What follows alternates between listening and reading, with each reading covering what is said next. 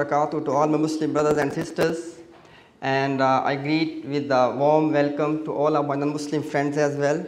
So the topic of my speech is that what Ramadan has to offer for the humanity.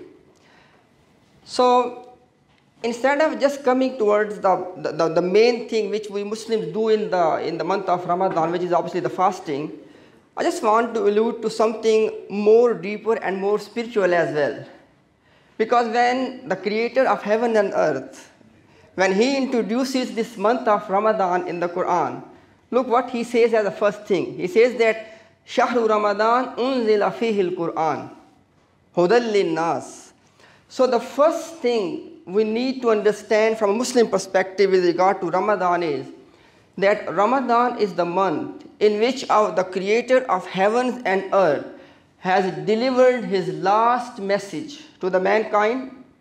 And what is the intent of that message? The intent is that anyone in any age and time, if you want to live a peaceful life, this is the recipe. And the recipe is Al-Quran, the Muslim which hold as the sacred scripture. Now this was on the spiritual side, that basically Ramadan in the form of Quran has given us a spiritual GPS to navigate our lives on this earth. Apart from that, if we look from the materialistic point of view, obviously in the month of Ramadan, 1.5 billion people, when they are staying away from their food, from their drink, from all of their comforts, it really instills in their hearts and minds to feel empathy and compassion for those who are less fortunate.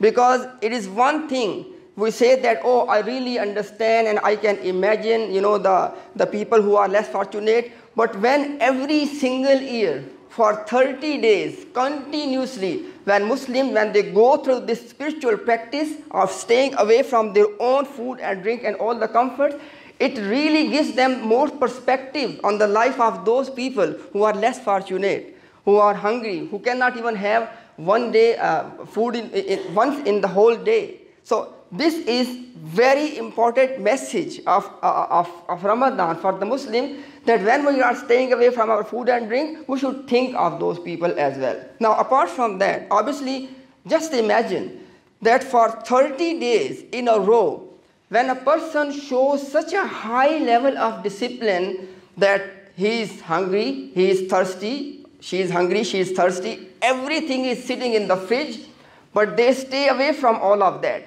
Look at the level of training for what? For self-control, for self-restraint.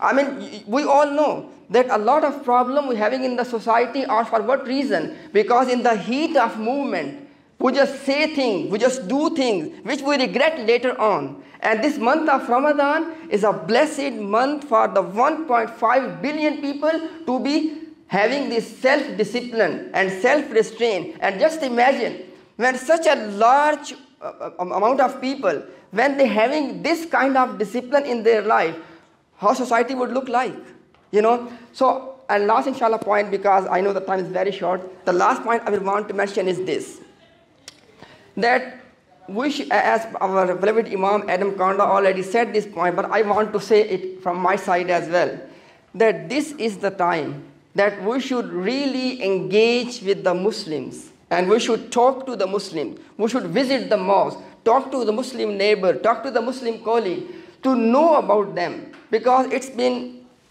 like ages when people are hearing about us, about Islam, and all of that is not going to take us anywhere.